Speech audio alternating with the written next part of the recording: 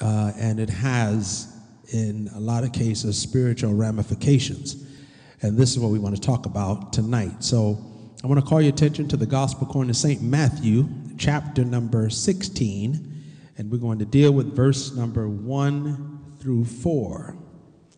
The Gospel according to St. Matthew, chapter 16, and verse 1 through 4. And I'm going to be reading an article to you, a portion of an article that's relative to what we will be dealing with, praise the Lord, on tonight.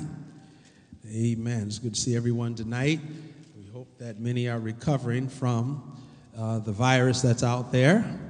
Amen. I'm praying for you, those that are still suffering and staying away from you at the same time. Hallelujah. God bless you. So pray for Brother Cedric. He tore his ACL, and he has to have surgery, but he's still giving God the glory. So continue to pray for him. A lot going on, isn't it? Amen. But the Lord is still in charge, so keep him in your prayer, and keep also Sister Jeffries in prayer. They postponed her surgery, and so we want you to pray for her. We have a lot to pray for around here, don't we? We need to make sure we are busy praying all the time. All right. Matthew chapter 16, and let's read verse 1 through 4, and then we'll go back over it. All right? I appreciate those that are here tonight that were here in day Bible class. Amen. It shows your love, your serious love for the word, and we appreciate that. God bless you tonight. Let's read verse 1. The Pharisees also with the Sadducees came, and tempting desired him that he would show them a sign from heaven. He answered and said unto them, when it is evening, ye say it will be fair weather, for the sky is red.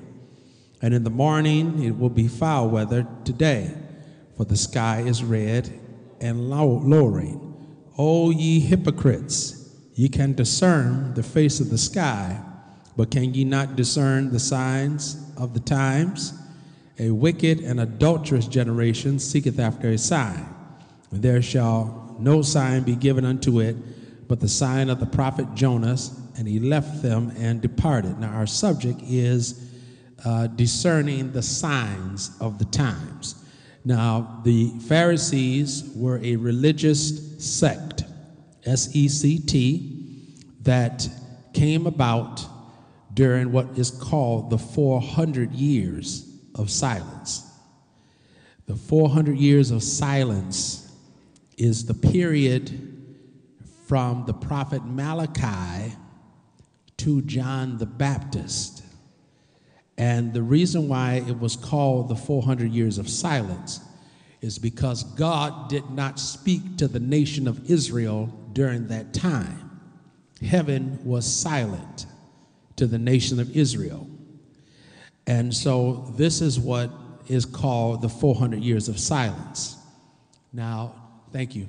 During this time, during that period, we must realize that the religious group called the Pharisees got started.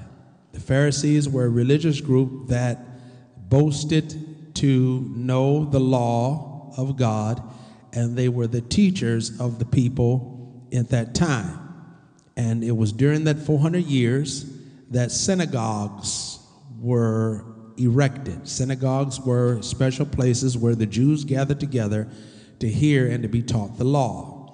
And by the time Jesus had come, which was 400 years later, there were 1,000 synagogues in Palestine alone. And in each synagogue, there were 24 teachers. So we then conclude then that at the time that Jesus came, there were 24,000 teachers of the law in that day, and not one of them were qualified to teach anybody.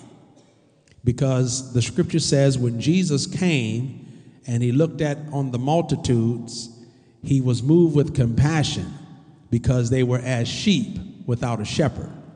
24,000 teachers of the word of God, of the law, and not one of them were qualified to teach or to lead anybody. Sounds like a whole lot of that going on today. Is that right?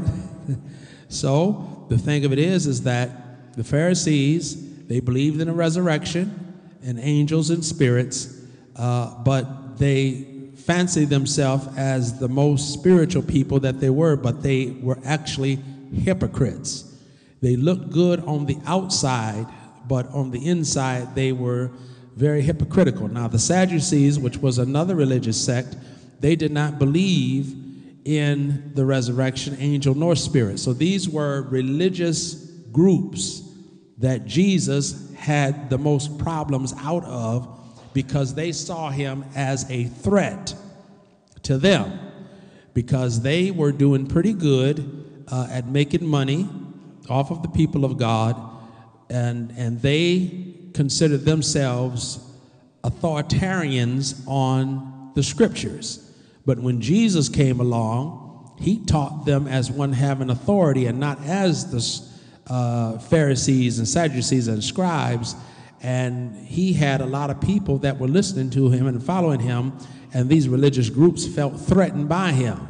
And they were the ones that were responsible chiefly for him being betrayed and crucified. They had a hand in it. And so when Jesus came, they attacked him and tempted him. And so God had not spoken to the nation for 400 years. And that's why when John the Baptist came along and preaching in the wilderness of Judea, they asked him, "Were you the Messiah?" And he said, "No, I'm not that Messiah. I'm not the light. I'm the voice crying in the wilderness. I'm the one preparing the way for the Messiah."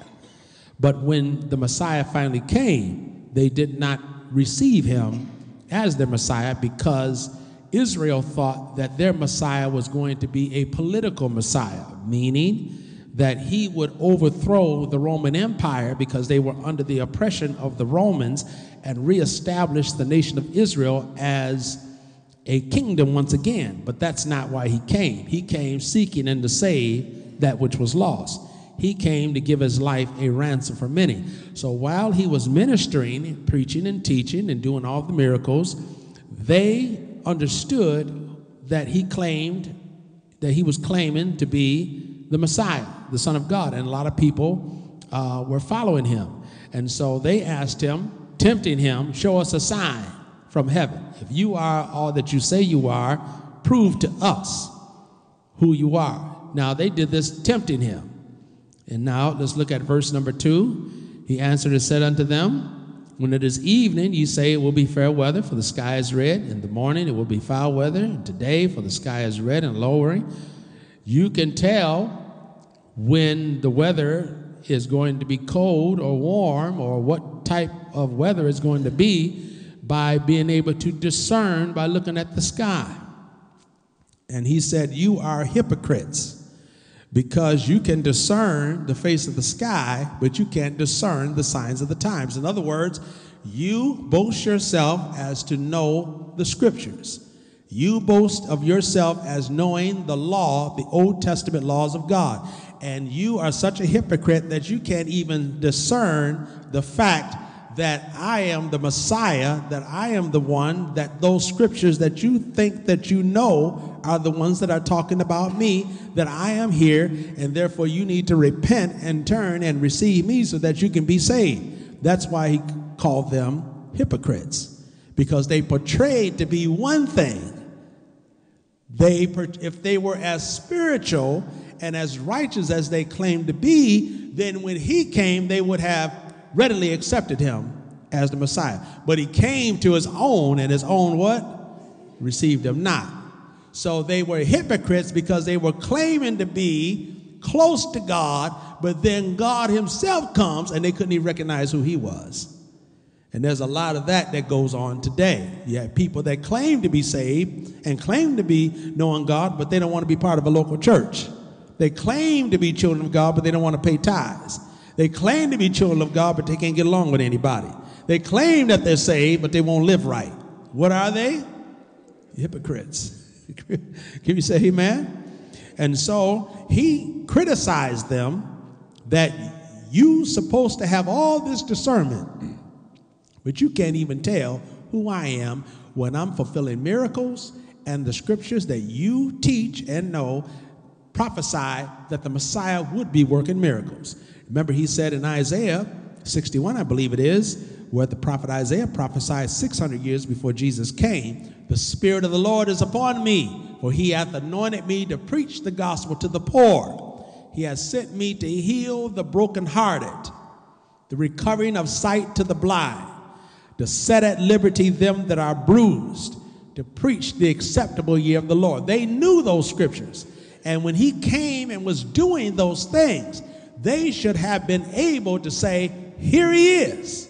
Here's the one we've been waiting for since the Garden of Eden. If they were as righteous as they proclaimed themselves to be, if they were as saved as they claimed themselves to be, if they knew God as they claimed that they did. But they did not. They portray that they did, but they didn't. So in other words, give us another sign that will satisfy us, tempting him. And he called them a wicked and adulterous generation. Can we say amen? Now, what we want to talk about is discerning the signs of the times. Now, we all know that our president, Donald Trump, passed the tax law. Is that right? And of course, they are hailing that this tax law is going to pretty much give us tax breaks and all these things, but it is basically a smokescreen. Now, the reason why we're dealing with this, because we're dealing with the signs of the times. Our national debt is $20 trillion. And the United States pay at least $250 billion in interest. These are monies that the government owes. And we spend as a nation more than what we take in. Now, in your home, if your bills are more than the money you have coming in, what's going to happen? You're going to come to financial ruin, is that right? And the government is the worst money manager that could ever be, because this country spends more than what they take in. And I'm going to read you this article here about what's going on in our world concerning the national debt. Now, the national debt is what the United States owes. We owe China over $1 trillion. And the United States pretty much borrows money every day to run the country. And so when Bush took over, the national debt was like $6 trillion. When he got done, the national debt was over 10 trillion. So he, well, should I say, it was, I think it was, 6 trillion, but he raised the national debt another 60%. So I think it came to like, I think it was like 6 trillion, and when he got done, it was over 12, somewhere around there. So he raised, and it was because of 9/11 and all those type of things. When Obama took over, and of course, Bush raised the national debt over an 8-year period to 60% of what was left when Clinton left office. And when Obama took over in the 8 years that he was here, he caused the national debt to rise another 6 trillion. Now, Trump has been in office for a year, and he's already raised it 1.5 trillion. He's just getting started.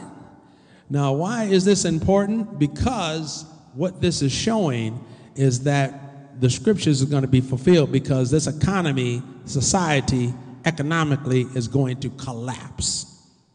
And this world is going to go into a famine of such that they have never seen before. And we're going to show you that by the scriptures. And so I want to read you this article, and I read the article earlier today to the day Bible class, and of course trying to find this article that I had. The U.S. debt is $20 trillion. Most headlines focus on how much the United States owes China, one of the largest foreign owners.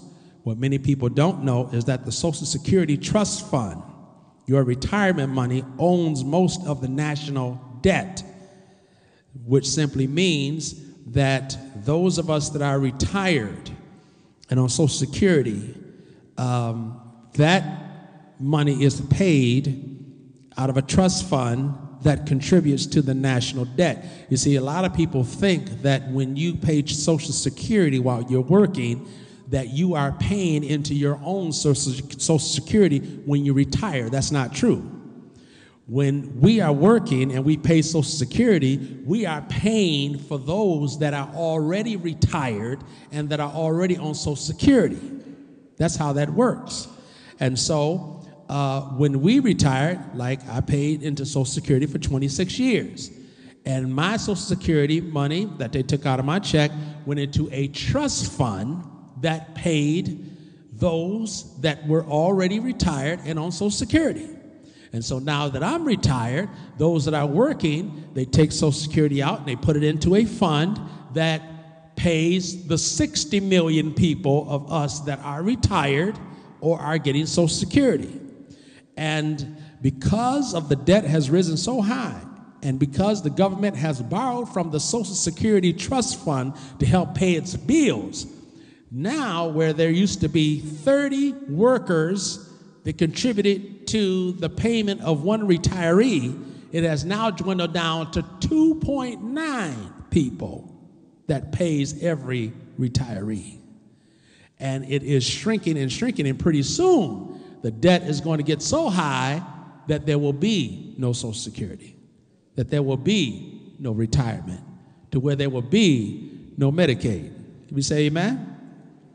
So this is where we are headed to. Now I'm trying to find this article that I read this morning, and I thought I saved it, but keep in mind, as the country spends more and more money, it is causing our debt to rise, and of course, we do not have the money coming in. We have more money going out than we have coming in. Now, let me read this article to you. The availability of credit in the United States was a major catalyst in the economic boom of the 20th century. However, too much of a good thing can also be a problem. Is the U.S. too reliant on debt? Is the federal government mortgaging the future earnings of an entire generation? In this article, we'll explore these and other issues as we take a look at the debt cycle in America. In the early part of the 20th century, if people didn't have the money to purchase an item, they would save for it. Is that right? With the introduction of credit terms, high-dollar items became much more affordable. It also changed the way we view debt. For example, rather than think of a new car in terms of its total price, we began to focus on the amount of the monthly payments. Is that true? Can we say amen? And as the use of debt increased, the American standard of living rose with it because of our taking advantage of credit. Because you can get credit, you buy more things on credit, and instead of having to pay the whole total price up front, you pay a certain amount every month, which enabled us to get the new expensive car or the house or the high-priced items that we enjoy. You follow what we're saying? That's what credit has done. All right? Now, that's how the American standard of living rose. Now, excessive debt was also one of the primary catalysts for the economic boom of the 80s and 90s and 2000s. You see, in the 1980s and the 90s and 2000s, the economy boomed. And a lot of people were making a lot of money. As a matter of fact, my pastor became a millionaire during those times. It is said that when Michael Jordan was playing basketball, that in his lifetime, because of Michael Jordan's fame and his name, 11 millionaires were made because of Michael Jordan's basketball career. That was in the 80s and in the 90s, 2000. That's just one example. However, when debt is used in excess, it steals from the future since it must be repaid. Now, our government, the Republicans, have just passed a tax reduction. They, to some degree, rewrote the tax code, and they passed a tax law that would give us tax breaks, which means that we could claim more on our return and supposedly get us more money back. Now, the tax law revision that they did will benefit the rich and the super rich, because what it did is that they were paying taxes on something like 35%, and they reduced their taxes down to the low 30s%. And because the idea of the government is that if you lower taxes, then employers will hire more and it will boost the economy. But that has never been proven according to economists that study the economy. All right? Now, if you don't understand what we're saying, well, you'll figure it out here in a minute. So, when he and the Republicans passed the tax law, what they did was that they're saying, we're going to take less money from you. Now, if the debt is 20 trillion and constantly going up, and the way you pay the debt is money from us, then if you take money from us, then, or give us money back, then that debt is going to what? Rise. Now, what they did is that they given us breaks now that's going to cost us in the end. Because if the debt continues to rise, that means we're going to owe more money, and they're going to have to pay for that later on. So that's when he has reference to is that they are taking money from the future to benefit from us now, but that money's got to be paid back. See, that's why I'm not big on getting loans and companies and stuff, because it's nice to have a nice car, but then you got to pay that money what? Can we say amen? And so the tax breaks that he is giving us now, they're going to have to be paid back later on, because the debt is continuing to what? Rise. And the Democrats and many of the economists are trying to tell them this is not the way to do, but because they are so concerned, the rich are so concerned about getting more money, more money, more money, more money, they don't care about what it's going to cost us later on. You follow what we're saying? You say amen? Now, we'll show you what we're getting to now. So they are stealing from the future, but it's still got to be paid. And I tell you how they're going to pay it. Later on, if Jesus don't come, they're going to cut Medicaid. They're going to cut Social Security. They're going to cut retirement benefits. And already they're trying to, they done repealed some of the things of Obamacare that's going to leave tens of millions of people without any health care. And many of our elderly are going to suffer from it. All right? Why is this? Because the rich want to get rich. The Bible says hell and destruction are never full. Therefore, the eyes of man are never satisfied. What does a rich person want more of? More riches at the expense of others. Now, I'm almost finished with this article. However, when debt is used in excess, it steals from the future since it must be repaid. This is because a dollar borrowed today necessitates that a dollar plus interest be repaid in the future. This reduces the amount of money available for future spending if the amount of debt accumulated is significant and the period of accumulation is long. The required debt payments will negatively impact economic growth. What about government debt? How does it impact the future and the economy? Well, at the time of this writing, the debt was 18 trillion. Now it's 20 trillion. All right? It's going to approach 21 trillion by 2019. Actually, it's going to be higher than that because it's at 20 trillion right now.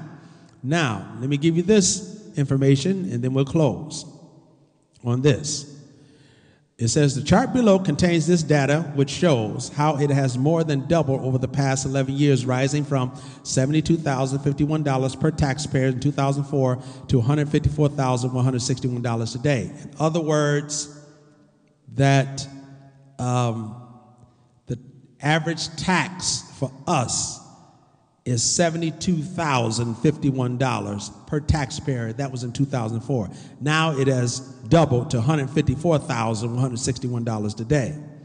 Now, as the debt continues higher, the liability of every taxpayer is also rising. In other words, as the debt increases, the more taxes we're going to have to pay because they are going to have to pay that money some kind of way. All right? So this is what's going on now. I'm going to give you another article here that I want to give you here. 3 ways to visualize the national debt. The national debt is the public debt owed by the federal government. And of course, as I read this here, the federal government adds to the debt whenever it spends more than it receives in tax revenue. Each year's budget deficit gets added to the debt. Each budget surplus gets subtracted from the Social Security Trust Fund. The debt should be compared to the nation's ability to pay it off.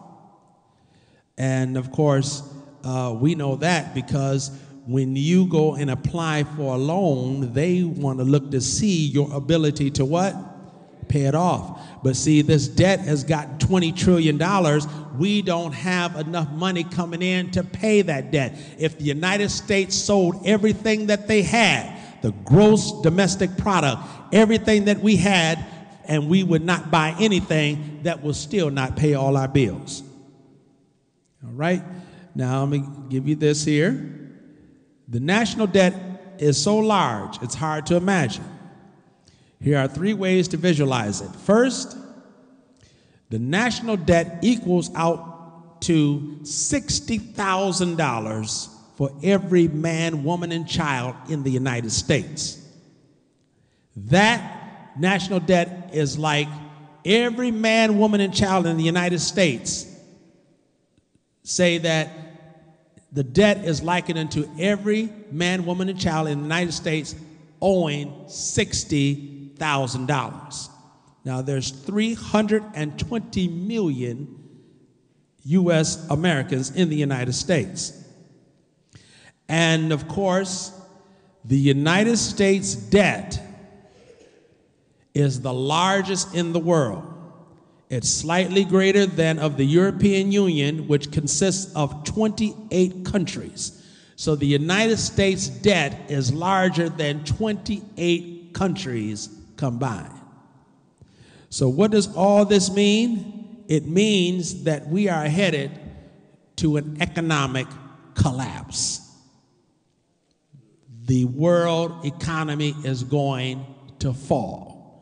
And this is what the signs of the end times are. And it's going to fall because of men's greed. Can we say amen? Now, all of the things that are going on in this world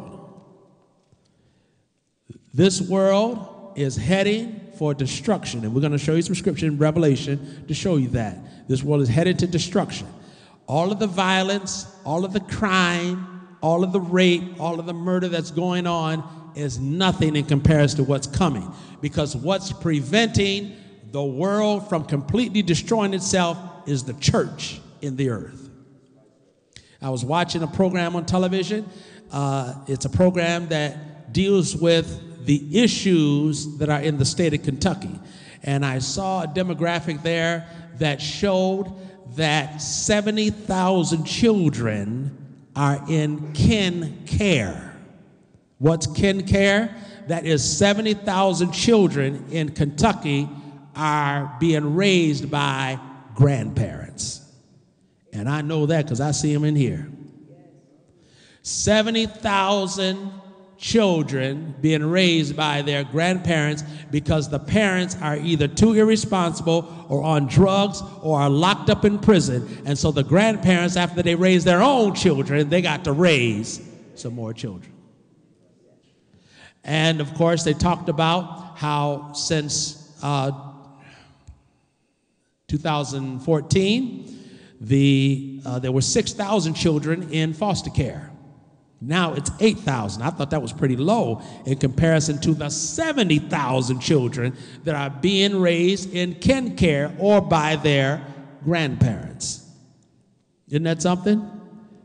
That is a terrible shame because of the type of world that we're living in. Now, I want to show you this here, that this world is going down. Let's go to 2 Thessalonians chapter 2.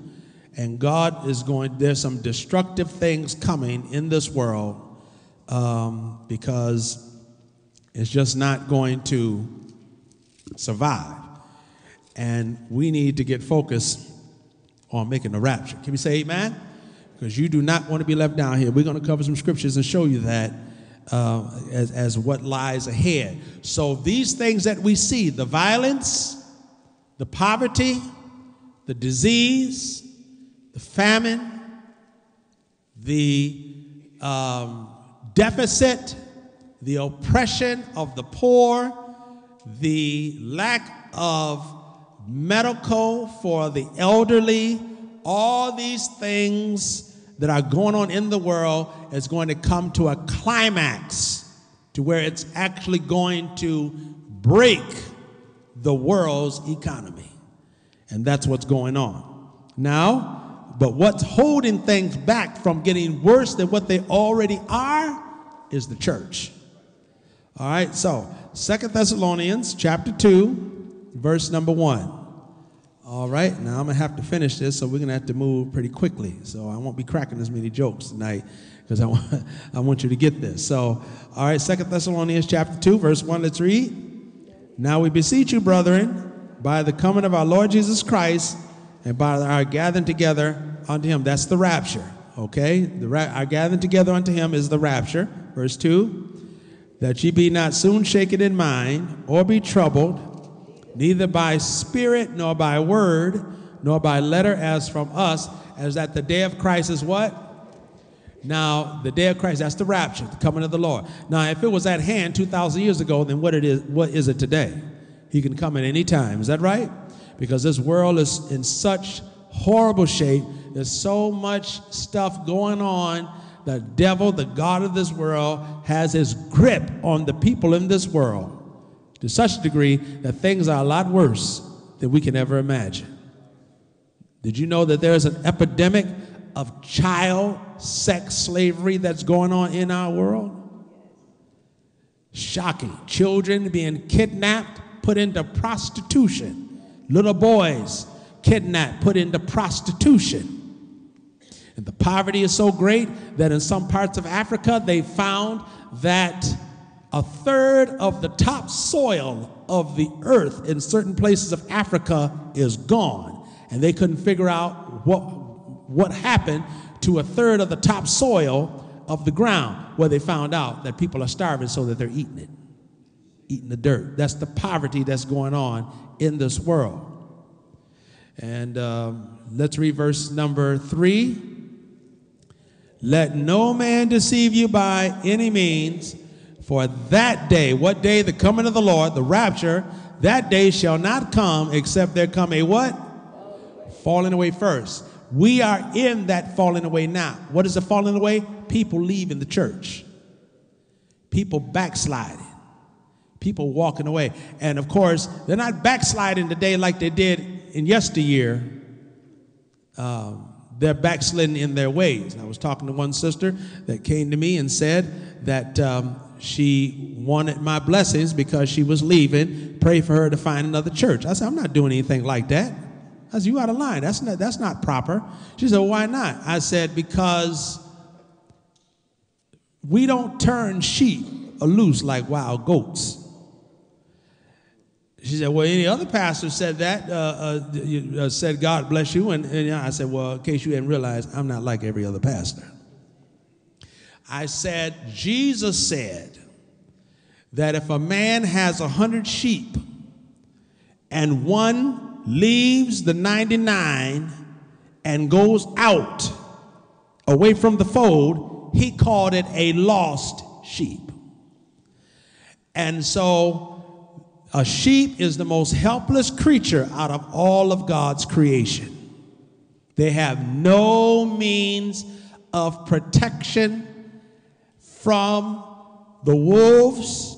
They have no sense of being able to find food or to find water. That's the job of the shepherd. The shepherd's responsibility in the natural is to care for the sheep. He takes the sheep beside still waters so that they can drink, because the way a sheep's nose is, if they try to drink from a running stream, that water will get in their nose and they will drown. He leads them beside green pastures, and he has to allow them to graze in those green pastures for so long, then he has to move them away with his staff to other areas, because the sheep are so we say dumb, for lack of a better word, that they will graze and eat the roots and go all the way down to the dirt and keep on trying to eat, because they have no sense of protecting themselves or caring for themselves. So the shepherd has to know where to take them so that they can graze. When the infection gets in the nostrils of the sheep, because there could be bugs and parasites that get in the noses of the sheep, and they have no sense of being able to care for themselves, because they are the most helpless, dependent creatures out of all of God's creation. The shepherd then has to be able to discern that something is wrong with the sheep. He gets the oil and gets the ointment and puts it in the nose of the sheep to kill the parasites and the foreign bugs and all that could set up in their noses and cause them infections to die. You see, because we are human beings, God uses natural illustrations to show us how he deals with us spiritually. And that's why Jesus in 1 Peter chapter 4, I think it is, he's called the chief shepherd. And if he is the chief shepherd, then the pastors are the under shepherds, and the congregation is the fold. Individually, they are the sheep. And Israel's main means of occupation were shepherdizing. And so God uses what we are familiar with to teach us how he works spiritually. And so in the natural, if a lamb or a sheep cannot protect themselves from the wolves, if the wolves come, then the shepherd is there to protect them from the four-legged wolves, because they have no means of self-preservation in and of themselves. They are just not made that way. You follow? Can we say amen? And that's why he compares his church, his people, to sheep, and he gives them pastors. The root word for pastor is shepherd. And the shepherd is the watchman of the sheep. In the natural, in Israel, they had upon the high towers of the city what they called watchmen. And what the watchman did was that the watchman constantly surveyed miles out from the city, from the tower, so that if the enemy would come and try to sneak upon them, the watchman can see them afar off and then warn the porters that were down below, and then the porters will then go to the elders and say the enemy is coming. They will sound the trumpet, and the people can prepare that they would not be destroyed. That's why the pastor, the New Testament pastor, is called the watchman, because we look out and can see the enemy, the devil, from afar off, and then we come in and warn the sheep so that the sheep can get ready, and then they say, I don't want to hear what the pastor's saying. Why is he saying that? He's picking on me? You see, so God uses things that we are familiar with to teach us how he works. Can we say amen? And so understand then that Jesus used the example that if a sheep wanders away from the fold, and if the shepherd doesn't go out and find them, they will fall prey to the wolves. They will either starve to death because they cannot know how to hunt for food. They will die of thirst because they don't know how to find the still waters. They are out there on their own. So I told this sister, I said, if you leave this church searching for another church, then you don't have a pastor. You don't have a shepherd. Therefore, then you are a lost what? And how can anybody be saved if they are lost sheep? Jesus came to save the lost. Can we say amen? Not to come and save us. We were lost and he gets saved, and then we get lost again. So I said, I'm not releasing you. I said, now, if you don't want to be here, that's fine, because it ain't hurting my feelings, because I don't want nobody here that don't want to be here. Can we say amen? But I have to do my job as a pastor still. That don't absolve me of doing my job as a pastor. So as I let the person know, I said, you can still be considered a member here until you find another place, because you cannot be without a pastor. Well, I thought that it was based on a relationship with God. You don't have a relationship with God without a pastor. That's impossible. You cannot, no more than you can live without breathing. You cannot survive without a pastor. Just like in the natural, if the sheep wanders from the fold, they're not going to die within the next 15 minutes. But eventually, if they don't eat, if they don't drink, or if the wolf is out there, what's going to happen to them? That's in the natural. And God uses natural illustrations to convey spiritual thoughts. That's why Jesus used a lot of parables, because he was using things that they were familiar with to teach them something that was spiritual as to how he works. And so this is what people do today. They wander from church to church. They think that they can leave. Well, first of all, they feel that they know what's best for themselves, which they don't. And they leave and go from church to church without a pastor, and all they are is lost sheep. Can we say amen? You either a sheep or a goat. You either are a saved sheep or you are a what? Lost sheep. Are you following me what I'm saying? And so everybody's got to have a pastor. If you don't have a pastor, you can't make it. No more than the lamb or the sheep can survive out in the wilderness all by themselves. It's only going to be a matter of time that the wolf is going to come in and devour them. And the pastor's job then is to protect the sheep from the two-legged wolves. Can we say amen? And that's why we teach you what we teach you. That's why we say what we say, to warn you, so that when you go out there and have to fight the devil, you got something to fight with. You got some discernment. So we have to tell it to you like a T.I. is. And sometimes we got to call names. Now, don't get mad at me calling names, because Paul called names 5 times, and it's in the Bible. Can we say amen? And generally, when I call names, them folk ain't going to mess with me, because they know what I'm saying is, and they don't want it to get out.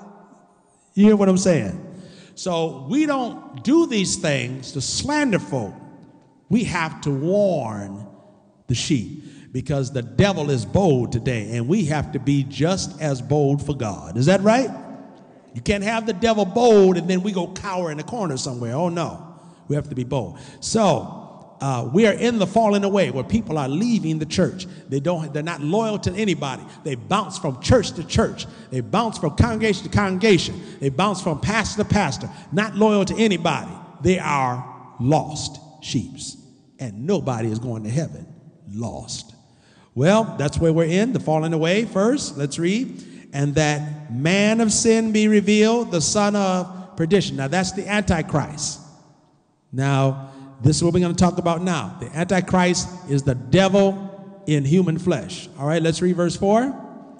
Who opposeth and exalteth himself above all that is what? Called God, or that is worship. Now, that's what our society is doing now. They are opposing anything that is of God. In and everything. Now, they have what is called secular humanism.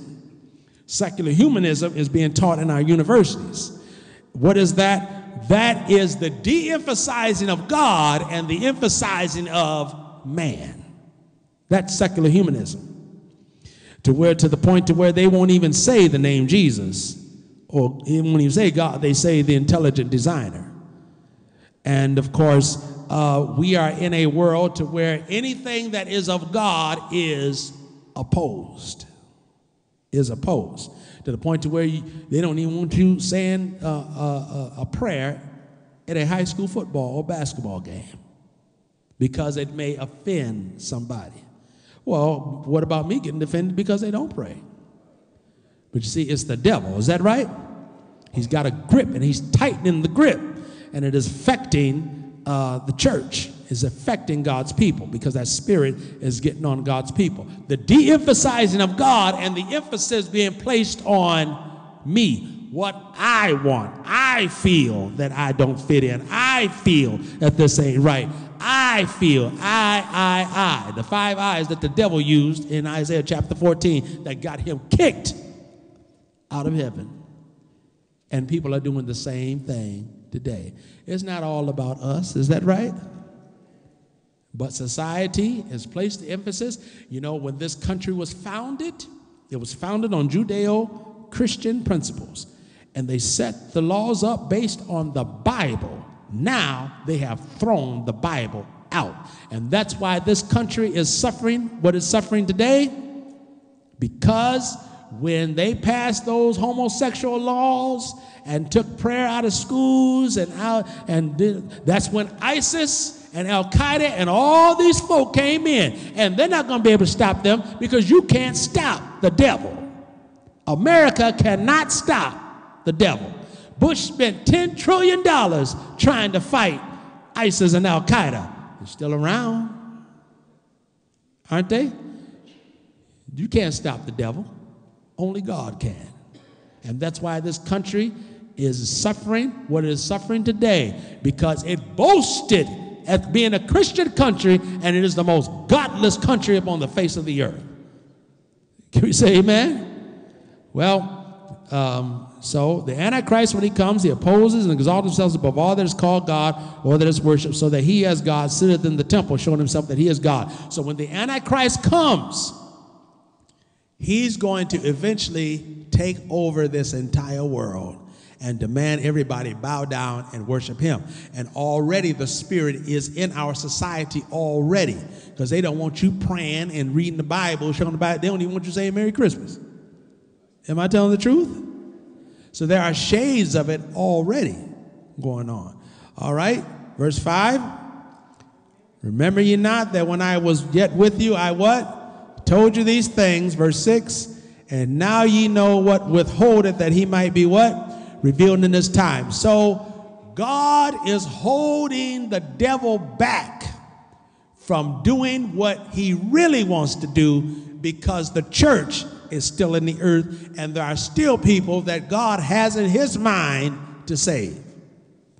That's why, as bad as this world is now, it is not as bad as it could be, because he's got a leash on Satan right now, as long as the church is here. But as soon as the church is gone, and we're going to show you that in 6th chapter of Revelation, you are not going to want to be here. All right? Verse number 7. Let's read. For the mystery of iniquity doth what? Already work. That's one of the 11 mysteries spoken of in the scripture. The mystery of iniquity is already working. The works of the devil works in a manner that mystifies. That is a mystery that people cannot readily acknowledge and see. It's the mystery of iniquity. It's already working. A lot of these things that are coming are already working. Mystery of iniquity doth already work. Let's read. Only he who now letteth will let until he be taken what? Out of the way. Now, the word let and letteth. When the scriptures were translated out of the original language from 1604 and 1611, the words that they used, some of them don't mean the same thing that they mean today. In my library, I have over 800 words that are in the Bible that almost mean the complete opposite of what they mean today. One of those words is let. Now, let means to allow and permit. But back in those days when the scriptures were originally translated out of the original language, the word let meant to hinder, to impede, to stop. So when you read the text, for the mystery of iniquity doth already work, only he, that's the church, who now hindereth, will hinder until he, the church, is what? Taken out of the way. So the church is hindering the mystery of iniquity from working fully.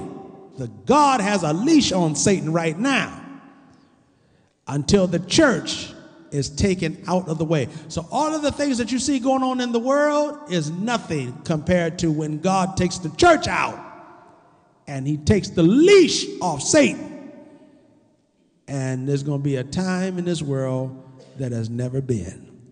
Well, we read the rest of it in day Bible class, so let's read verse number 8. And then shall that wicked be revealed. That's the Antichrist, who will be the devil. And he's going to come out of Rome, Italy, and he's going to be a Roman Jew. And he's going to be the leader of Israel. And someone asked the question, what significance was when Trump moved the embassy to Jerusalem? What that did was he chose a side, because for decades the United States remained somewhat neutral concerning the conflict between the Palestinians and the Israelis, or Israel, because the Palestinians want to be recognized as a sovereign country from Israel. And Israel's saying we're all one. And so the United States remain kind of neutral, at the same time trying to negotiate peace between the Palestinians and the Israelis. But because Trump moved the embassy to Jerusalem, he has now sided with Israel. And it's going to be very difficult for now America to negotiate peace in the Middle East, because all he did was exacerbated everything and made everything worse. Well, it's got to happen, because the world is going to be divided into 3 camps, according to the book of Daniel, in the end. The king of the north, which will be Russia, king of the south, which is the Arab nation, and the beast. Where will the United States be? Well, Trump already acknowledged, put the embassy in Jerusalem, or Tel Aviv. Is it Tel Aviv? Jerusalem. So where is the United States going to be? They're going to be with the Antichrist. You don't want to be in this country. Can we say amen? All right. Well, let's read on.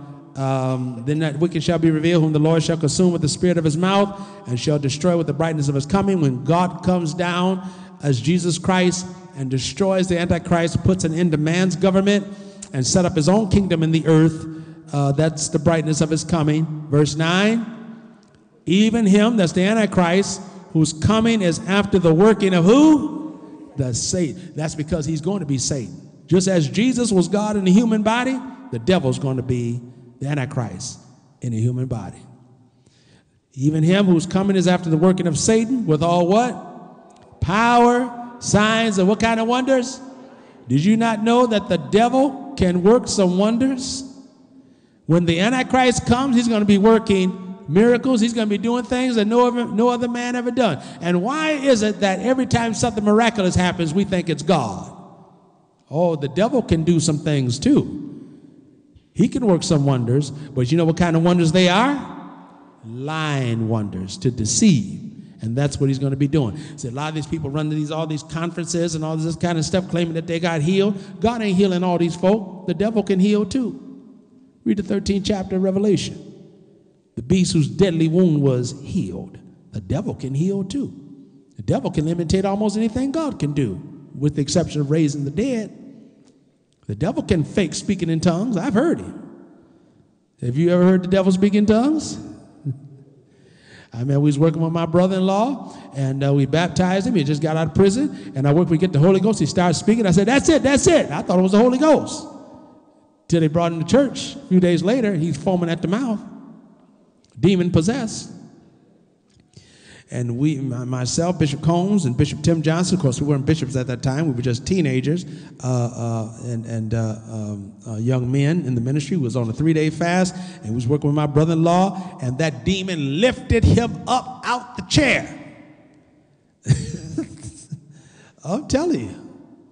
But the name Jesus, that's why I love that name. Cast that demon out of him, and God filled him with the real Holy Ghost. Lived a little time and backslid. So, but the devil can imitate. The devil can heal. The devil has power. He can heal. Is that right? Yes, he can. You know. But people think that just because everybody gets healed, that it's God. It ain't all God now. Well, that's another subject. But anyway, he says, lying wonders, verse 10, and with all what? Deceivableness of what? Unrighteousness in them that perish. Why? Because they receive not the love of the truth that they what? If you don't love this truth, the devil's going to get you. He says with all deceivableness, look at that, with all deceivableness of unrighteousness. In other words, there is a deceptive component to unrighteousness. That's why unrighteousness is very dangerous, because when a child of God is unrighteous, they make themselves susceptible to deception. When you are unrighteous, when we're not doing what the Bible says we're supposed to do, doing what we know we're supposed to do, we are unrighteous, and there is a deceptive component to unrighteousness. And a person gets to the point to where they are unrighteous and think they're all right. Won't pay tithes, but they think they're all right. Won't live right, but they think they're all right. Can cuss and drink and do all of this stuff and think they're unright. What has happened? Their unrighteousness has tricked them into thinking that they're right when they're wrong. That's the danger of unrighteousness. And what's going to be the end? They're going to perish because they receive not the love of the truth that they might be what? Saved. That's the danger for rejecting truth, because if we reject truth, there's nothing else but deception. That's all there is. If I don't want God, the only alternative is who? The devil.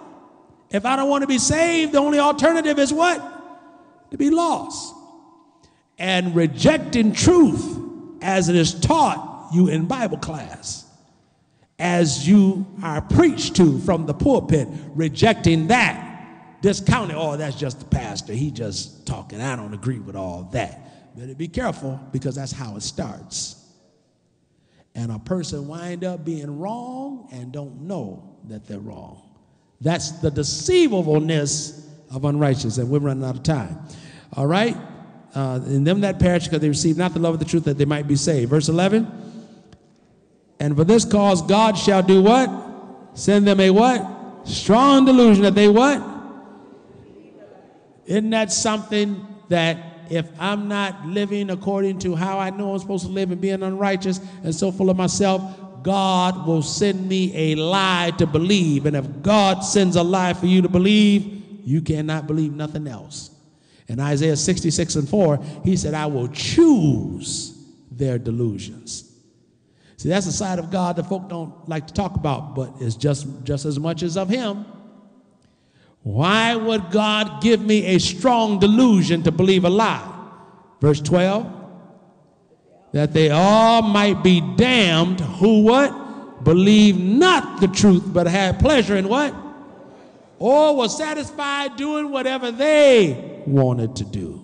Because that's the day we're living in. People want to do what they want to do. Like the songwriter said, it's your thing. Do what you... I won't tell you who to sock it to. Well, Jesus is going to sock it to him. Is that right? I said I wasn't going to be cracking no jokes, but there it is.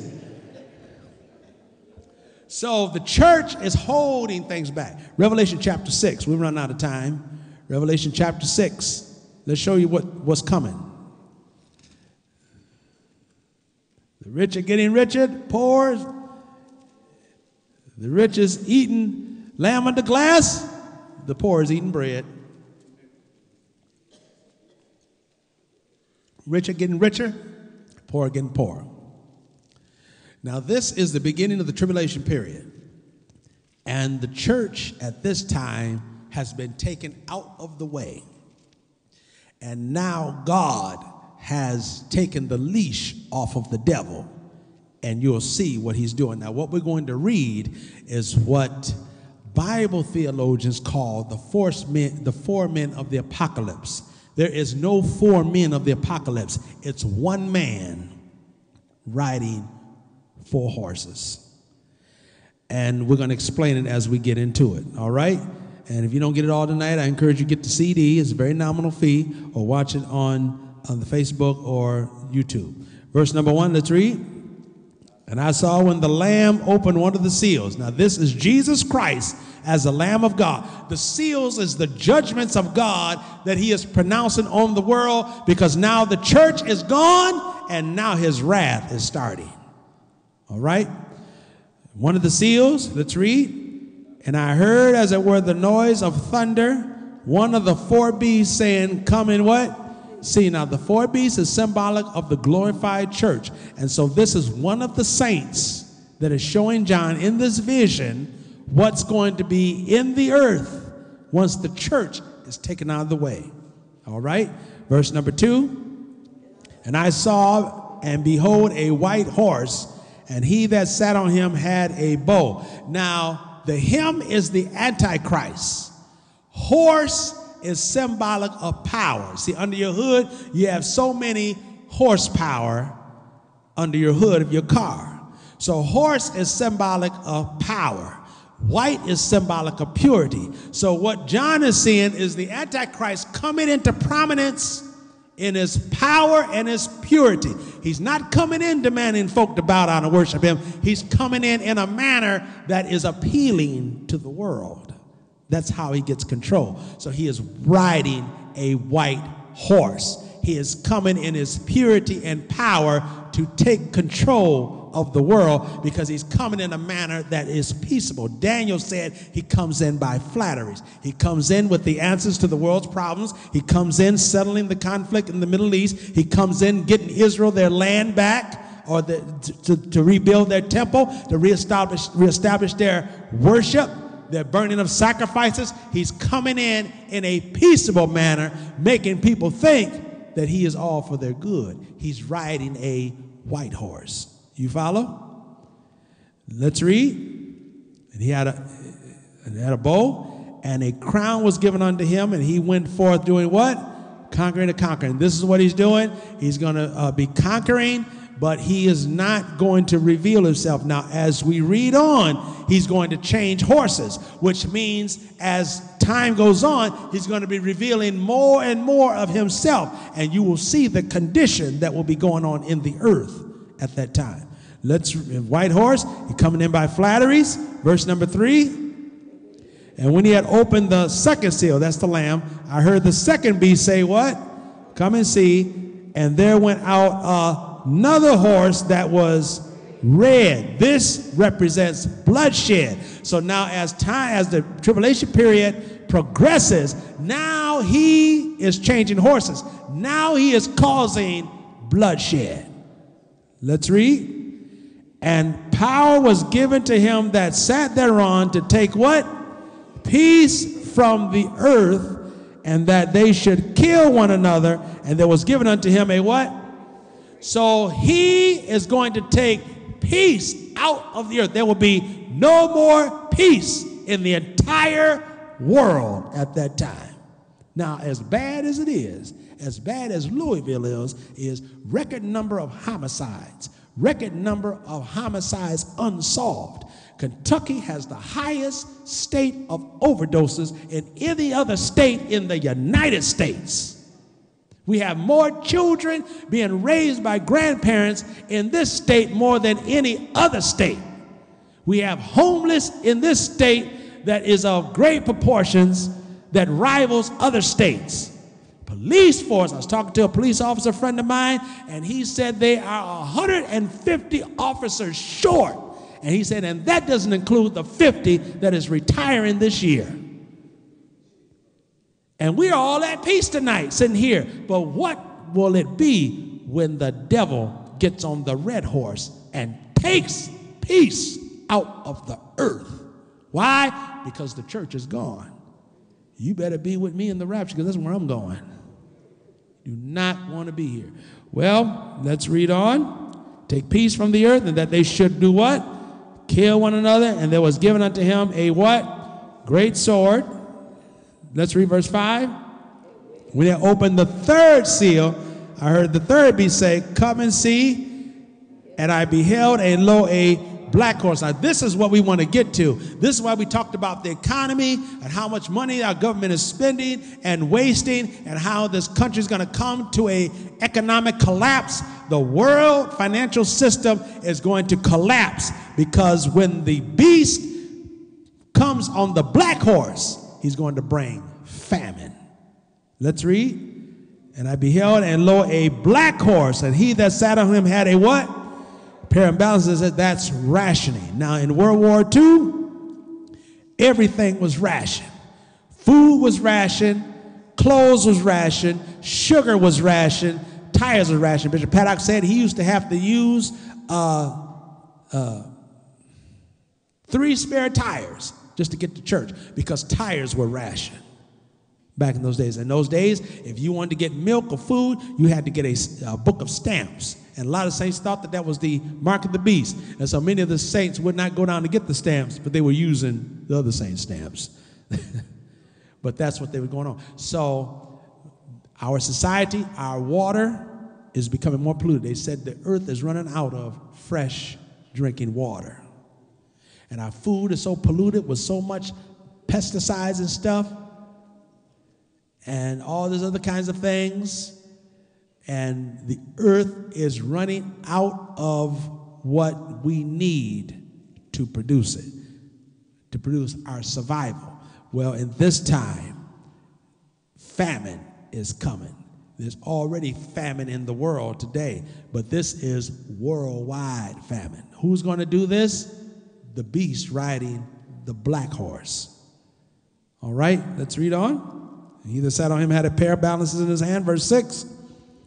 And I heard a voice in the midst of the 4 beasts say, a measure of wheat for a penny, and 3 measures of barley for a penny, and see thou hurt not the what? Oil and the wine. So there's going to be a lack of food in the earth. Now, I remember when Israel were cut off by their enemy, they had no means of providing for themselves, because the enemy had cut the city off, and they had got so hungry that an ass's head, a donkey's head, was sold for so many pieces of silver. They were eating the donkey's heads, and they were eating calves, dove's dung. You know what dove's dung is, don't you? That's how bad it got. And one of the kings was there at the time, and he said a woman, the scripture says a woman yelled at him and said, King, I got a problem. My neighbor is not treating me right. He said, what's going on? Well, she had a baby and I had a baby, and she said, let's eat your baby today so we can have some food to eat. And we ate our baby, and now she won't give up her baby so that we can eat. The Bible said the king just fell out. But it's going to be worse than that, when he takes the church out of the earth and let the devil run wild for a little while. Famine. All right, verse number 7. When I opened the 4th seal, I heard the voice of the 4th beast say what? Come and see, verse 8. And I looked, and behold, a what? Pale horse. So now, so as the Antichrist shows his true colors, you see what the earth, what is being produced in the earth. All right, pale horse, let's read. And his name that sat on him was Death, and hell followed him. And what was the result? And power was given unto them over the 4th part of the earth, to kill with sword, with hunger, with death, and with what? because there's going to be so lack of food and starvation, the animals are going to be going wild. And the animals are going to turn because they need to eat. Now, I don't have any pets because I don't trust them. I don't trust no pets. I remember one of my deacons in Michigan wanted me to go pray for his aunt or somebody, and we walked in the house, and she had some pet birds, and I walked in there, and birds was flying all over the place. I was ducking. I said, what in the world is going on? Then he took me in the back room, and, you know, his aunt, she was in her 90s, and she had no clothes on her. I said, Doc, cover your aunt up, man. You want me to pray for her? She ain't got no clothes on? Birds flying all around. I went in there and said, in the name of Jesus, help her, Lord, help her, Lord. Walked out, birds flying all around. I'm ducking and carrying on. I said, brother, don't you ever do nothing like this to me. But I thought about the tribulation period. You see all these hawks that fly around, these eagles, and all these birds. Remember that movie, The Birds, Alfred Hitchcock? They said that Hitchcock was sexually harassing Tippi Hedren, and she would not receive his advances. And so what he did, he unleashed real birds. When you saw her in that phone booth, he unleashed real birds, scarred her for the rest of her life. You ought to read her biography sometime. And a lot of those birds were real, and a lot of those cuts were real. You check it out, because Hitchcock was a pervert. A lot of folk ain't saved in Hollywood. Oh, they love the Lord. They don't love the Lord. They love the God. They love themselves. You know, praise the Lord. So, but the thing of it is that you see all these animals. Now, when I'm in the Dominican, there's such impoverished over there that you see dogs that you ain't never seen in that condition. You see cats in a condition that you've never seen. And I remember they had some of the dinners that they had for us, because I taught a 4-hour Bible class, and they sent out for food, and they brought the food in, and I was eating the food, and I was eating the chicken, and they had some other kind of fried banana stuff, whatever that stuff is, and the dogs was walking around, and I threw the banana out there, and the dog just looked at it and looked at me. He's like, oh, what is this? I ain't eating this. I said, as hungry as that dog, he ain't even gonna eat it. So I just gave the dog some of the chicken. He said, now you're talking now.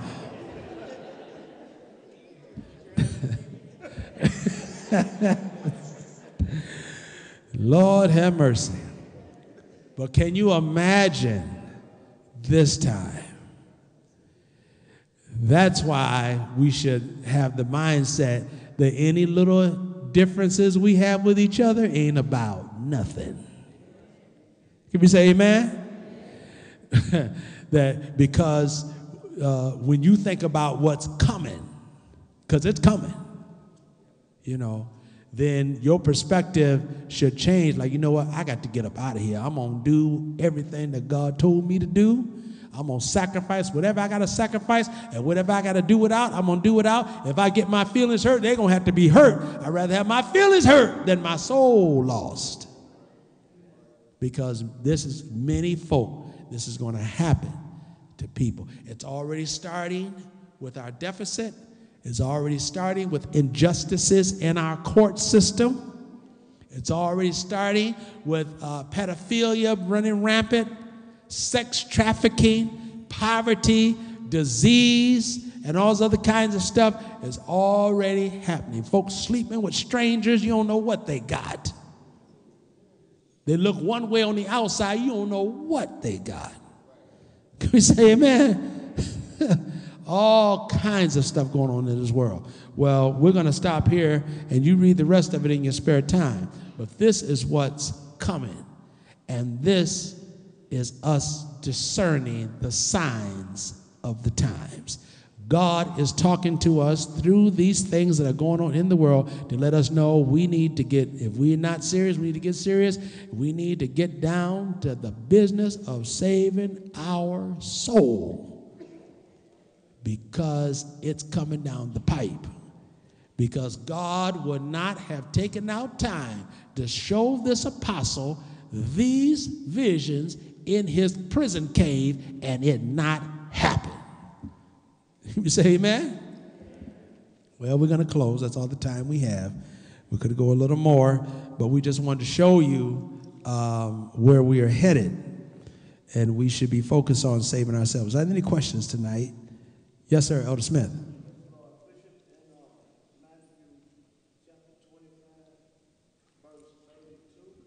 Matthew 25 and 32. All right, Matthew 25 and 32.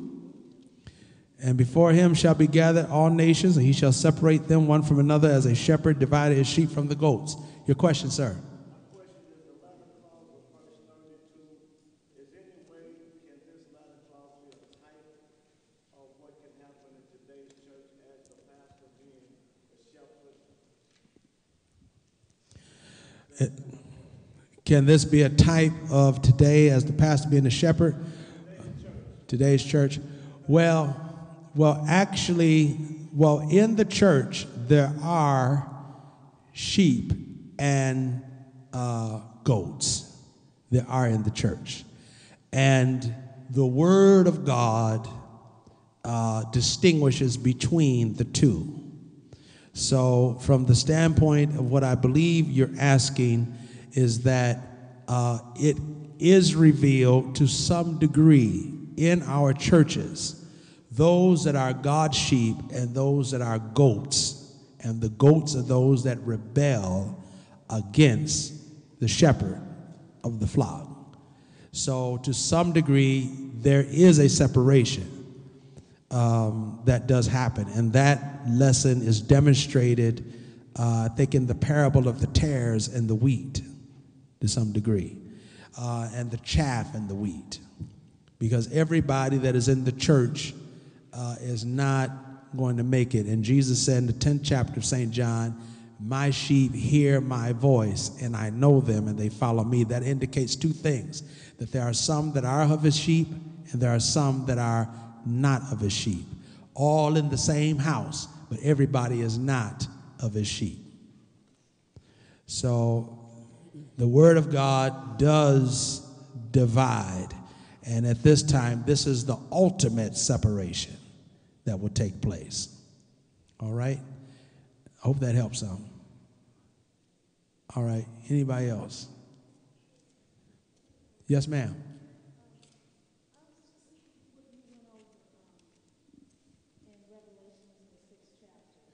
Revelation 6, yes. It's almost like, and I know a lot of deceptions has taken place throughout a lot of administrations that we've had, but just this new administration is almost like what the chapter 6 is showing. It's almost like we're having a preview of it already.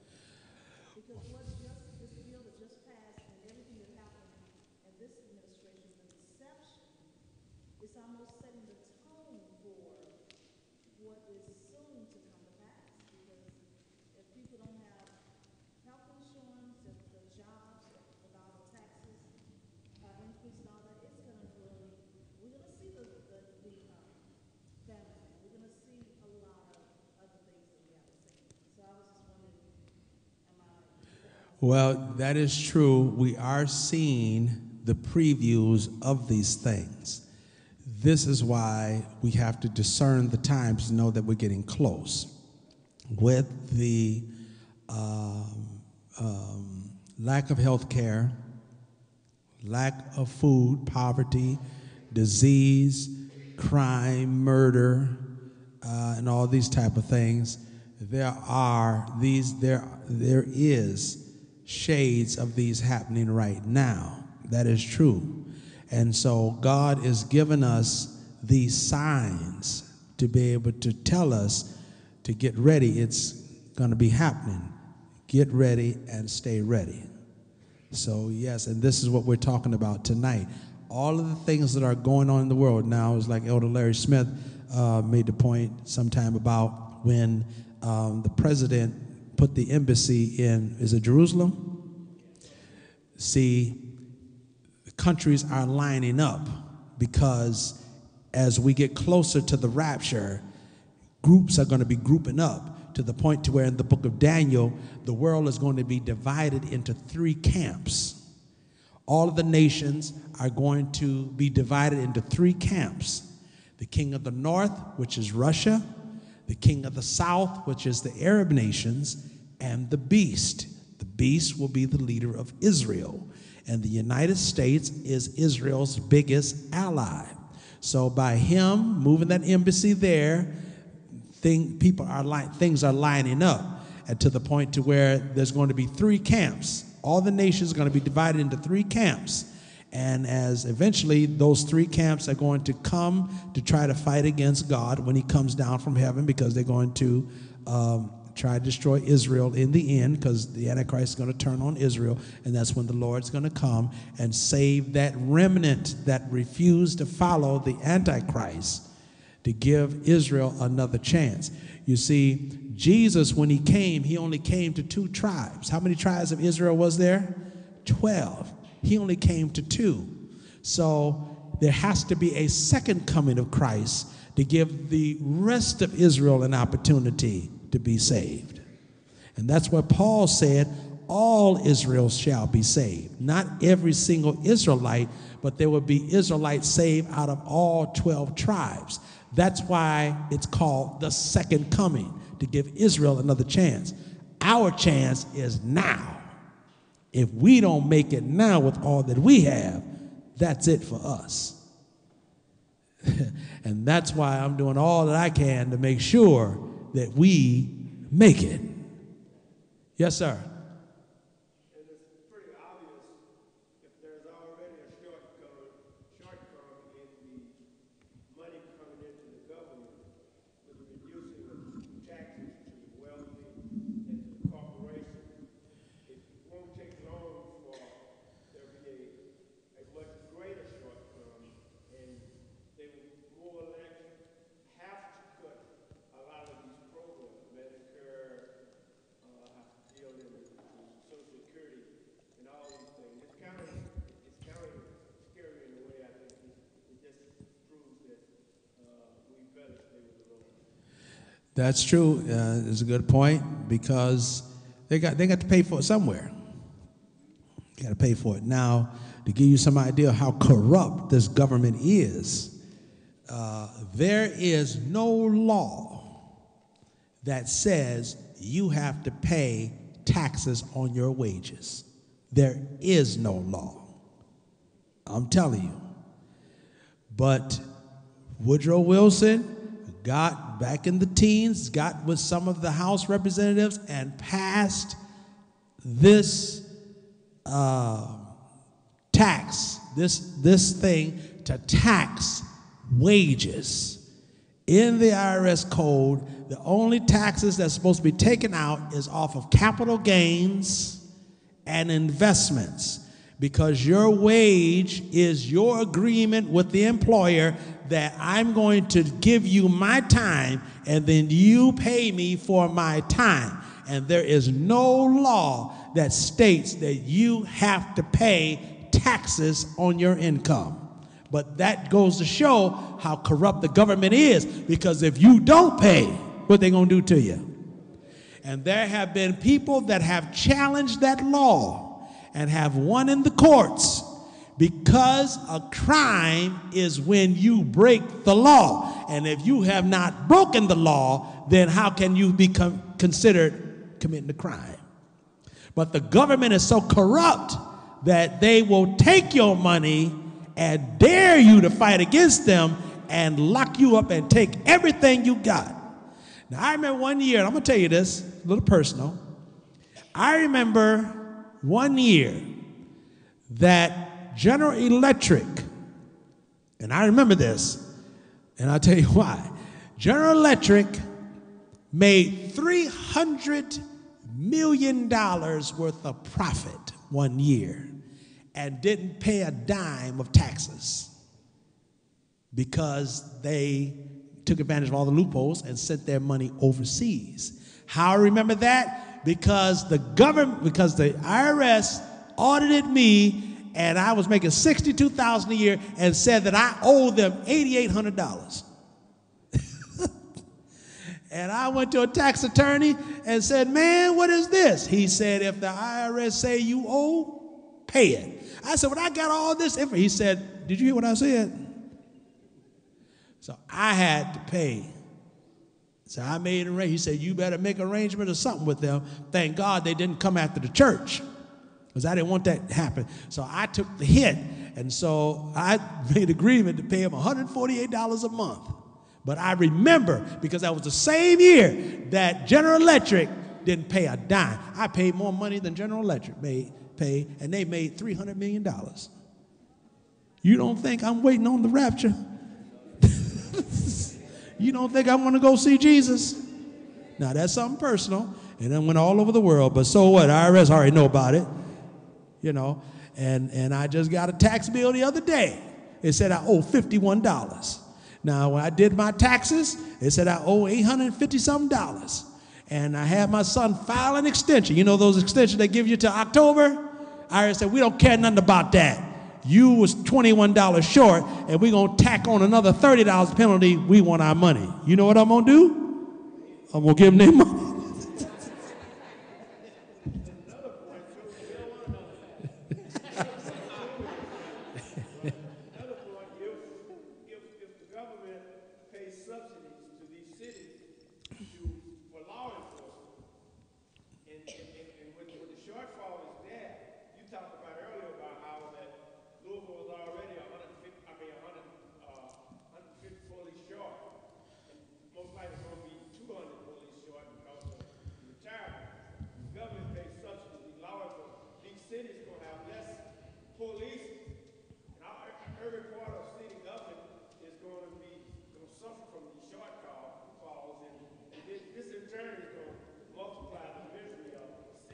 Well, it's already happening. It's happening right here in Louisville. A good friend of mine's a police officer.